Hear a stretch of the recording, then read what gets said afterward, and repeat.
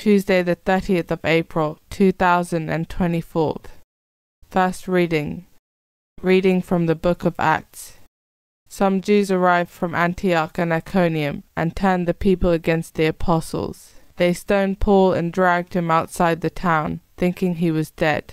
The disciples came crowding round him, but as they did so, he stood up and went back to the town. The next day he and Barnabas went off to Derbe. Having preached the good news in that town and made a considerable number of disciples, they went back through Lystra and Iconium to Antioch. They put fresh heart into the disciples, encouraging them to persevere in the faith.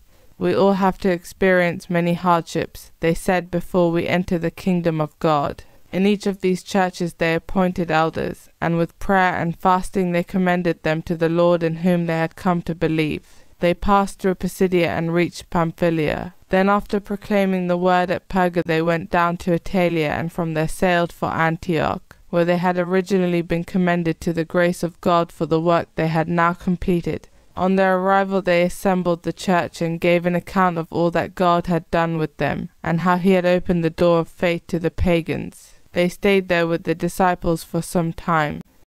Responsorial Psalm. Your friends, O Lord, shall make known the glorious splendor of your reign. All your creatures shall thank you, O Lord, and your friends shall repeat their blessing. They shall speak of the glory of your reign, and declare your might, O God, to make known to men your mighty deeds, and the glorious splendor of your reign. Your friends, O Lord, shall make known the glorious splendor of your reign. Yours is an everlasting kingdom, your rule lasts from age to age. Your friends, O Lord, shall make known the glorious splendor of your reign.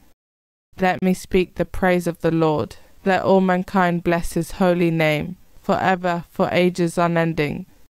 Your friends, O Lord, shall make known the glorious splendor of your reign. Gospel acclamation. Alleluia, alleluia. It was ordained that the Christ should suffer, and rise from the dead, and so enter into his glory. Alleluia. Gospel. Reading from the book of John. Jesus said to his disciples, Peace I bequeath to you, my own peace I give you, a peace the world cannot give.